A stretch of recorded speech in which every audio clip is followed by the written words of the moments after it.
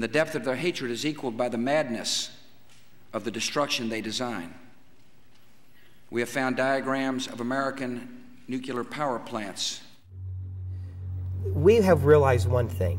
Terrorists go to targets where they have the easiest chance of causing a great harm. We need to be smart. We need to remove targets. We need to be protecting targets, and we are not doing that in the case of Indian Point.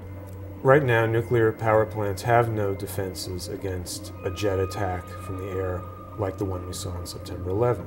And we all know that one of these jets passed directly overhead on the morning of September 11th.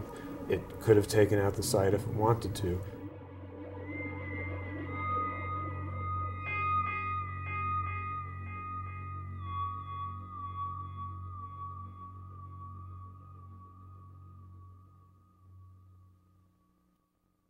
Indian Point is unique. Unlike any other nuclear facility, 2 reactors operate here in the most densely populated area of the United States. The reactors are 43 miles from ground zero, and we now know the terrorists originally targeted nuclear power plants. More than 300,000 people live in the 10-mile radiological emergency evacuation zone. 17.5 miles marks the peak fatality zone. 20 million residents are within a 50-mile radius called the peak injury zone. 8% of all Americans live within 50 miles of Indian Point. Today, no one could get approval for a nuclear plant in that location. In fact, over 20 years ago, the Nuclear Regulatory Commission Director of State Programs, Robert Ryan, said, "I think it is insane to have a 3-unit reactor on the Hudson River in Westchester County, 40 miles from Times Square, 20 miles from the Bronx." He also said it may be necessary at some future time to consider closing Indian Point.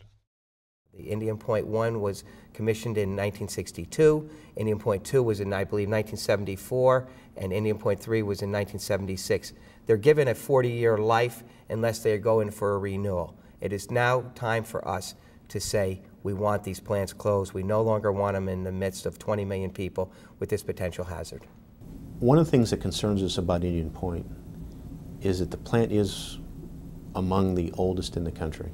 Not the oldest, but it's among the oldest in the country. It's getting older. It's had a history of performance problems. There's no guarantee that all of those past sins have been factored out by the new owner, despite the best efforts. At the same time, we're having a regulator that's doing less and less because Congress has told the Nuclear Regulatory Commission to focus on new business, license extensions, new plant designs.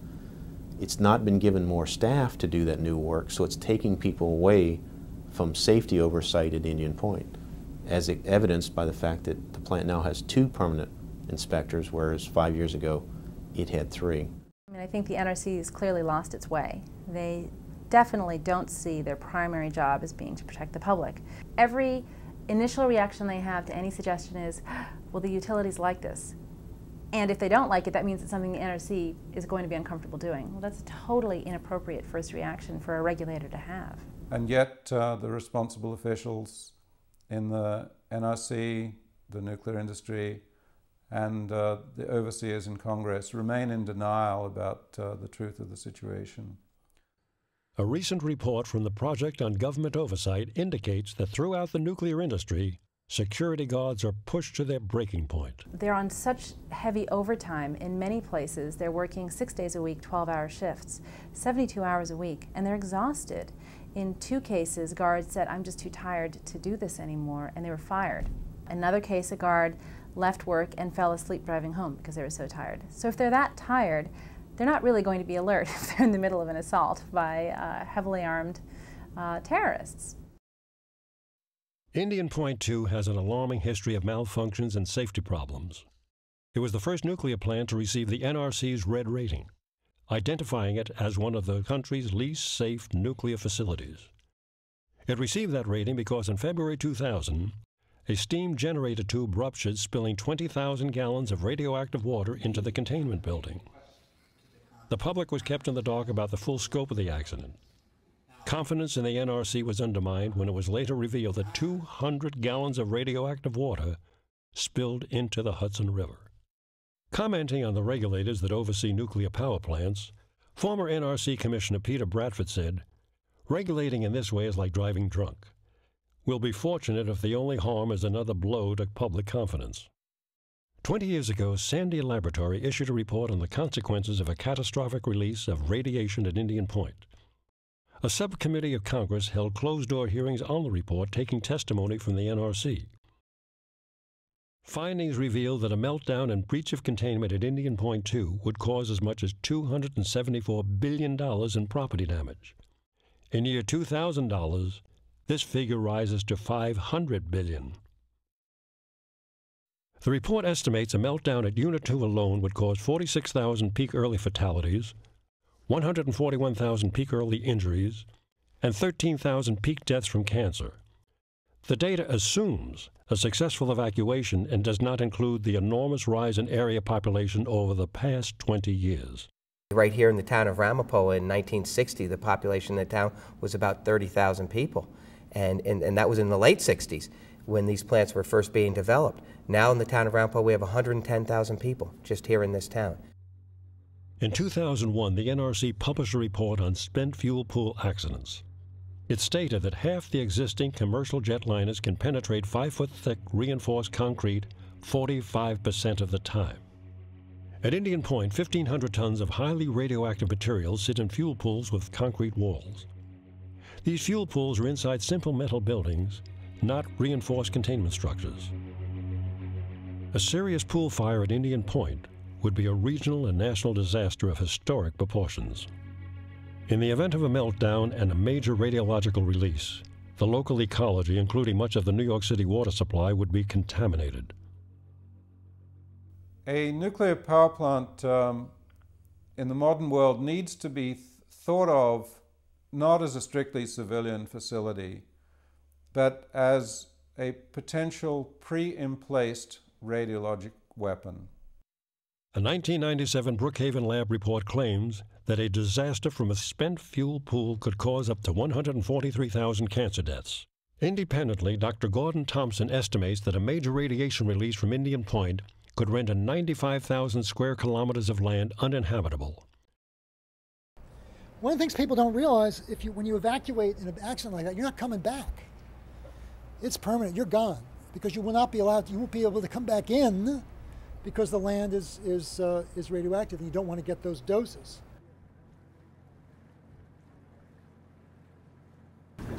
But let's say, that we were armed terrorists this morning. I mean, what would you have been able to do to stop us? I mean, you are unarmed. Let the radio back and then let them know. And then what they'll do is they'll call state police, they'll call county, and they'll be up here. And that's all we can do. It's not up to us. Like we said, it's up to the higher ups if they want to harm us. If the terrorists provide 6 months' notice of when they're going to arrive, and they follow the rules, like they attack only at night when there's not a lot of other workers around, and they wear red hard hats to distinguish them from other workers, they're only going to be about 50% successful in causing a meltdown at the plant. The reason that terrorists would attack a nuclear power plant is that there's a tremendous amount of radioactivity in the reactor core and in the spent fuel. If that radioactivity is released, you can kill tens of thousands of people and contaminate a large area for centuries. In the early morning hours of April 26, 1986, there was a major explosion at the Chernobyl nuclear reactor in northern Ukraine and released the equivalent of 185 million curies of radiation. That radiation plume reached as far north as Norway, as far east as the Aleutian Islands in Alaska, and as far west as Ireland. So that when we're talking about the radius around the Indian Point reactor, we really have to look at very vast distances. Most of the problems that we've encountered are children and adults with severe thyroid problems. There's been an explosion in thyroid cancer with rates among children rising to levels 80 times higher than normal. Birth defects have doubled in the wake of Chernobyl, and there was a recent Israeli-Ukrainian study that was conducted in the year 2001 that found a 7-fold increase in chromosome damage in the children of the Chernobyl liquidators. American reactors are traditionally built with many more safety features, an emergency core cooling system, a containment reactor pressure vessel. So there are a lot of additional safety features that we have at Indian Point that we wouldn't have at a Soviet-built reactor. The problem is in those situations where the various safety systems could be disabled by a terrorist attack. The plant owners claim that the danger to the public remains the same, even if Indian Point were to close.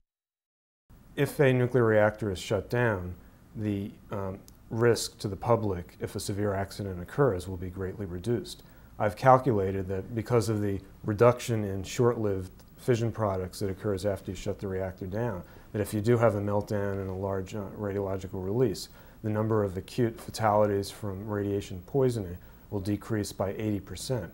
And the number of long-term cancer deaths as a result of smaller exposures will be reduced by 50%. And when you're talking about a reactor like Indian Point in an area with such a high population density, those reductions translate into pretty big numbers, sparing hundreds or even thousands of individuals from a painful death from radiation sickness, and sparing tens or hundreds of thousands of people from a death from cancer as a result of the exposures. If there were a problem at Indian Point, everybody would try to leave. The roads wouldn't be able to contain the amount of people that would want to leave. People aren't going to say, well, I'm within 10.5 miles or I'm within 15 miles. If you're within 30 miles, you're going to leave. If you're in Orange County, you're going to head north or head west. Everybody is going to be in a total panic. It's ludicrous for us to think that there'd be some type of orderly withdrawal of people, or that people would only leave from this, quote, peak area. The people would be fleeing the area as soon as the information hit the airwaves. That is why there is no plan of evacuating 20 million people. The people that are on Long Island, how are they going to leave? They're going to have to come through New York City to come through either New Jersey or through Rockland County. It doesn't make any sense. If one person is left behind, that person would probably consider the evacuation very unsuccessful. But other people have said if you're able to get 75 or 80% of the people out in a timely fashion, that's successful. And I think realistically, some people are going to bolt as soon as they hear something is happening over there, and they're not going to stop until they're 100 miles away from here. Others are going to say they don't believe it. They're going to refuse to go. They're going to lock themselves in the basement and refuse to be evacuated. Well, we've really taken the lead role in the evacuation plan. We've sat with the county and tried to refine it to make it a more workable plan. Has it been successful? No, it hasn't. They're talking about a window of opportunity for parents to pick up their children prior to going to a reception center. But even that, if you give us 20 minutes, my children would be in 3 different schools. I would have difficulty retrieving them even in 20 minutes. A 2002 Marist College poll indicates that in the event of a radiation release, a majority of residents within 50 miles of the plant would try to leave. Ironically, only 3% of residents in the 10-mile emergency zone could name even one evacuation center. Hospitals in our community, and hospitals really across the country, are categorically not prepared to deal with mass casualties of victims exposed to radiation. Many hospitals can handle a casualty or a few casualties, or even what they call multiple casualties, a handful, a dozen. But once we start getting mass numbers of people affected by radiation who needed to be decontaminated, we will be in a major and immediate problem in terms of the capacity, the skills, the equipment, and everything else to handle these kinds of exposures. If you give potassium iodide, especially to children and to pregnant women, either right before or immediately after exposure to I-131, it will very effectively prevent thyroid cancer. If it's given much after a few hours following exposure, then it probably won't have much effect. But even if you give potassium iodide at the right time, it only deals with that one very specific type of consequence from a nuclear power disaster. There are many other consequences of radiation, acute and long-term, that the potassium iodide would have no effect on. In the wake of 9/11, when I consider that The first reports of radiation from Chernobyl were reported from northern Sweden, which is about the distance from Indian Point to northern Canada. It causes me grave concern. We're definitely not immune from a major radiation release, even hundreds of miles downwind from Indian Point. The hazard is so high that no private insurance company could underwrite that hazard without charging such an exorbitant premium that the plant owners couldn't pay it. So Price Anderson limits the liability for any single plant owner to only $200 million total. Entergy, the owners of Indian Point, make dire predictions for the local economy if the plants are shut down. The East Haddam plant, when it closed, was closed by Northeast Utility, and it's now in the decommissioning process. What we found after talking with this first selectman, the mayor of East Haddam, is that the economic impacts have not been significant, and actually the residents have had very modest impact in terms of their rate paying, in terms of the taxes paid, in terms of the economic activity. If you take down Indian Point in terms of prices, the impact will be dependent on what else you do. If you do energy efficiency to make up the loss of Indian Point, there should be no price impact at all. If you don't do anything in terms of energy efficiency, there will be some increase. The increase might be, $1 or $2 a month, but it's minuscule compared to the risk of having Indian Point around. But it will take some policy actions to get the new power plants online. There are still some being built. Obviously, Athens is being built. Con Ed has a small plant in the city that's being expanded. Keyspan is expanding one. The New York Power Authority is adding 500 megawatts. So we will have an extra approximately 1,000 megawatts in the city and 1,000 megawatts on the in the Hudson Valley being added. We should be making major investments in long-term safe energy solutions. Wind power is the fastest growing source of new electricity. New York has large in-state resources of wind power, which could be the cheapest long-range solution for clean electrical generation. And one of the great things about solar energy is that it provides electricity at peak times. The problem with electricity and power plants is about how do we meet the needs on the hottest summer peak day. We don't have to worry about electricity at winter time, at night obviously. How do we meet that need? Solar energy is there when it's the hottest, when we're running our air conditioners. If we could capture just a fraction of that on our rooftops and in our building facade, that would be a huge contribution. And it's actually not as expensive as people think. All in all, we really need to get together with all of our partners, federal, state, county, our local officials, our environmental groups, just everybody sitting, talking, and figuring on how it is that we can make this a safer Hudson River Valley, how it is that we can decommission, how it is that we can create the jobs that we need to create and do what's responsible for the Buchanan-Montrose communities. The effort to close down Indian Point continues to generate momentum throughout the New York metropolitan area and the Hudson Valley. Scores of resolutions calling for an Indian Point shutdown have been approved by village and town boards and school and community boards. Putnam, Rockland, and Westchester County legislators have overwhelmingly voted to close Indian Point. As we look to our future, we must ask, how much is Indian Point worth? We can replace the power, but we cannot replace the lives.